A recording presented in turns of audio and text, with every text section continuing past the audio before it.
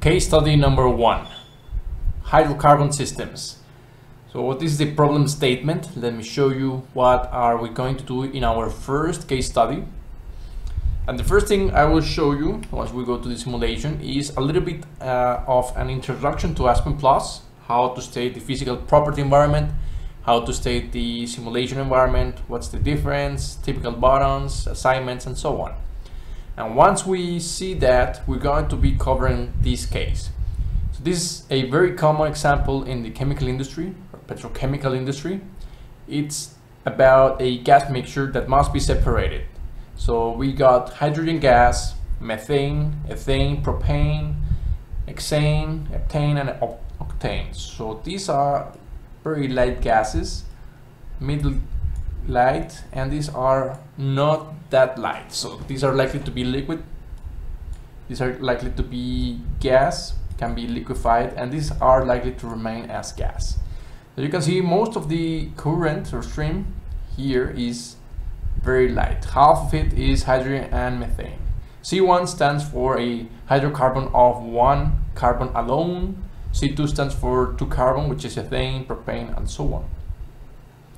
So they tell us that they are using this currently, that hydrogen is used later on in a syngas plant, so it must be purified for later treatment.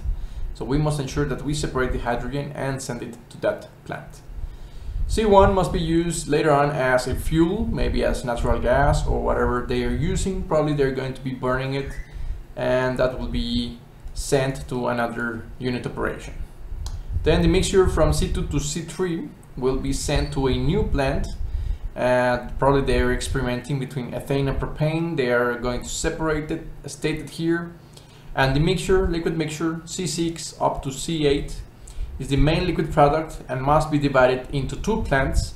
So plant number 1, 70%. So probably this was the original plant, and now they are increased in their production rate, so they have also a second plant. So maybe this was a revamp, or maybe they required to do this in 2 separate steps. Whatever the reason, the important part right here is to ensure that 70% goes to plant number 1 and 30% to plant number 2.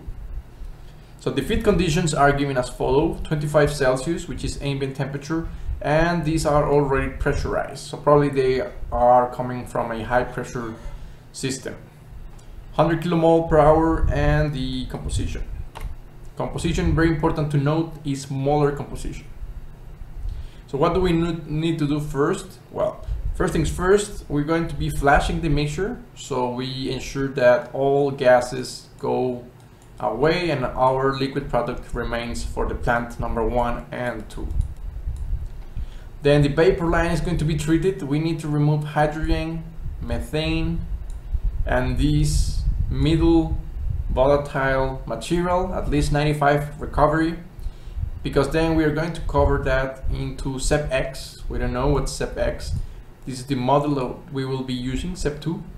And the main idea is to separate C2, C3 from all the other gases. The liquid line is to be treated as follows. We must cool down to 15 Celsius, decrease the pressure, and then send to plant number 1 and plant number 2. What do we need to do is verify purities at the end of each stream, find the mole rate, that will be mole of flow rate of plant number 1. How many moles are we sending there?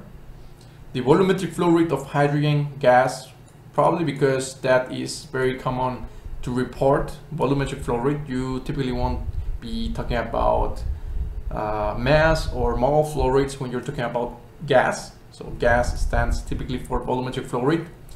Mass flow of plant 2, heat duty of the cooler or chiller, heat duty of the flash drum, and the composition of final product lines.